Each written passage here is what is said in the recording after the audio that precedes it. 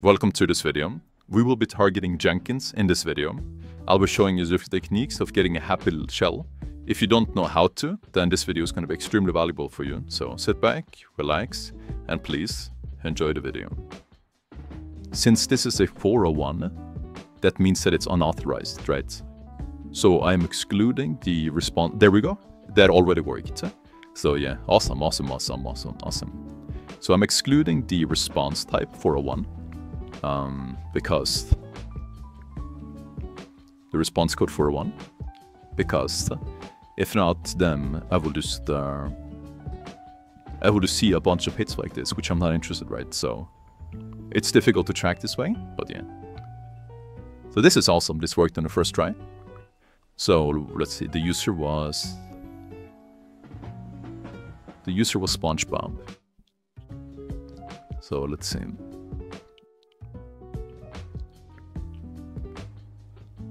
I don't know, I guess you can put it like this. Port forward and a Jenkins server hosted in Docker on port 8080. Brute forced hit like so. And then admin SpongeBob.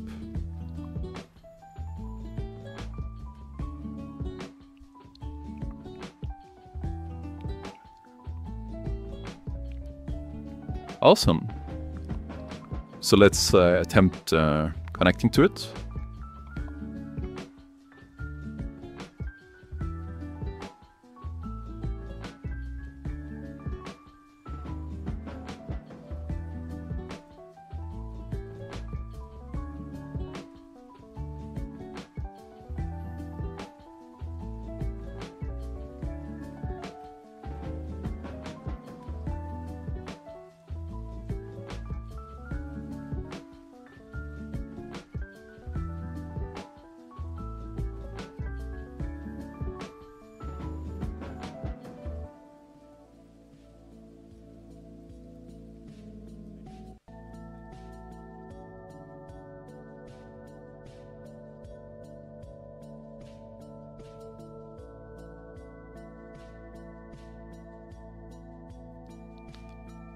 Whoops. Fuck, I forgot to close that. We might have DOSed the server, which is not what I wanted. Ooh, this is not good. This is not good.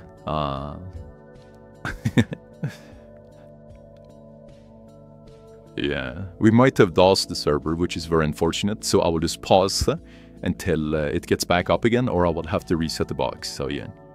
But you saw the methodology regardless, and that worked successfully. So the service went up and running again, so that is excellent. So if you're not familiar with Jenkins, there is actually a way to decently reliable get a shell. So let's see if we can do this. So let's see. Jenkins reverse valve. So the script console.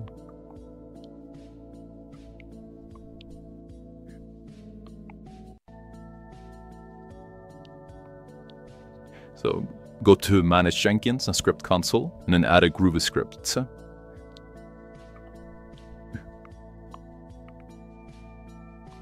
So right now it seems that the server is not particularly responding.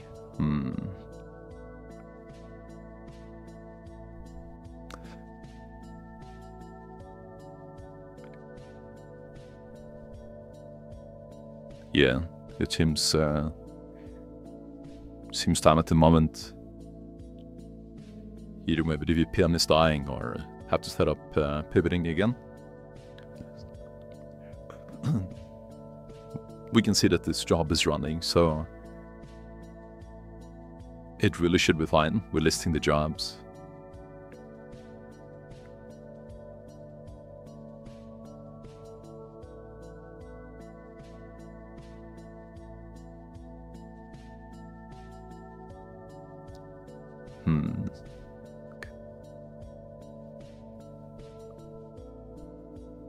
So we can kill this job by killing the ID. So we run jobs now, we see there's no jobs. And now it should be reconnected, so let's try again. And there we go. So,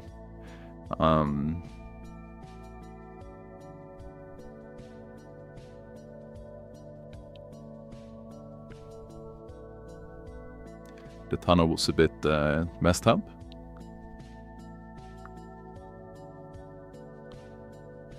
So once again, what we're really interested here is pretty much the script console.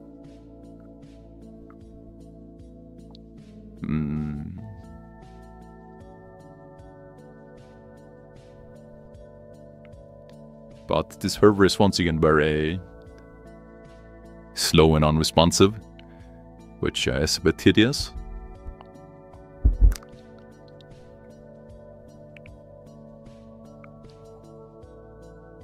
There we go. So this is the script console.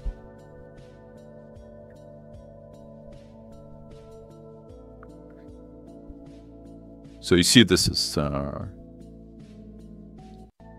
for Windows specifically. The string cmd, cmd.exe. And then you can see there's a partial one-liner at the bottom. But the script console is essentially what we want to use to get a shell.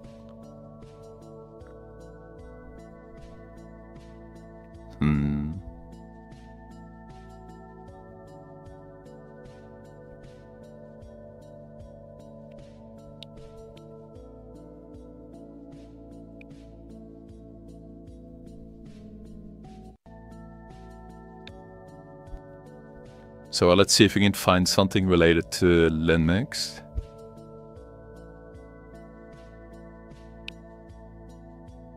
Reverse.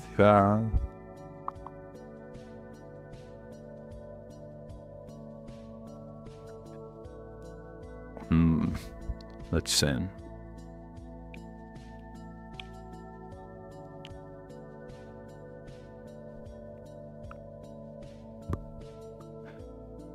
So this is the script console.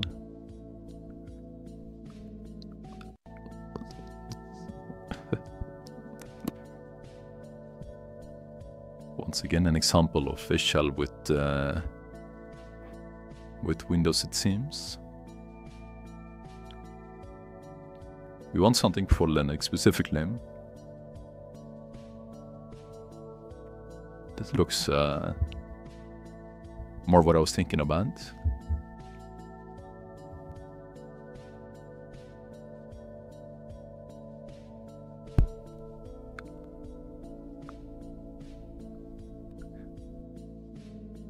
So let's try something like this.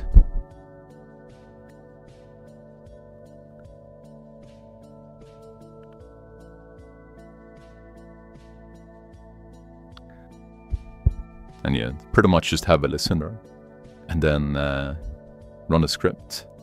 The page is still responsive, that's very good.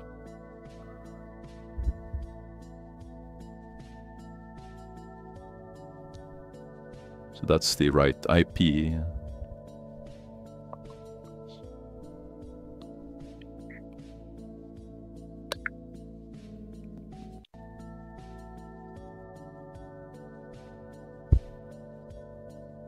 So I'm just following the guide, right? They broke it up with lines like so. And then let's do 443. Now we have a listener.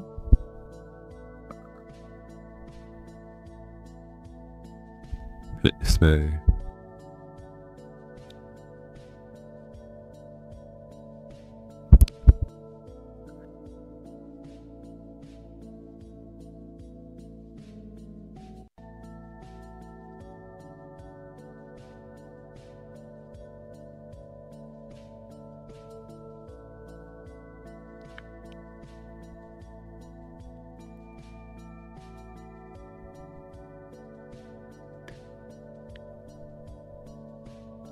I think this looks fine.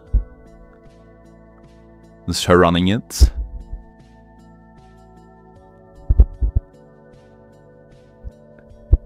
think the IP is correct. Yeah, it is.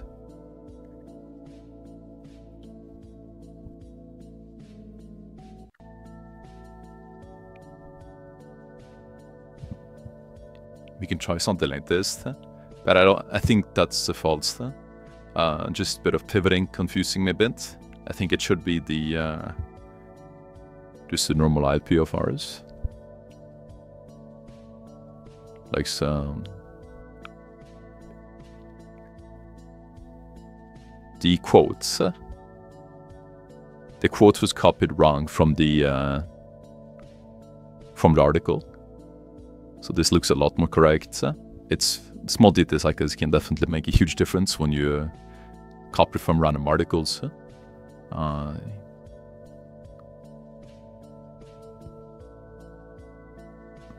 It's definitely looking better, and there we go. Just like that, just fixing the quotes, and boom, we are running as Jenkins. Now, if you enjoy how I teach, and you enjoy this video, and you want to take the OSCP, then what are you doing not being in this course? It's over 15 hours long, and it covers everything that you need. If you're only watching the videos on YouTube, you're missing out a lot, because it's over 15 hours of content. You will get access to the VIP section on Discord, where you can ask me any questions, and you can study alongside all the other students in our course. Right now, you will also get access to this checklist right here, which will cover at least 95% plus of all the attacks and all the techniques that you need to know for every single section. Not only initial access, but AD, pivoting, Linux, and Windows privilege escalation. And the goal for you is to reach proficient or at least basic competence on all of them. That's one of the things. We also have this entire roadmap right here, where there's a bunch of action steps and a bunch of cheat sheets inside all of these hyperlinks that I can't show you in this video.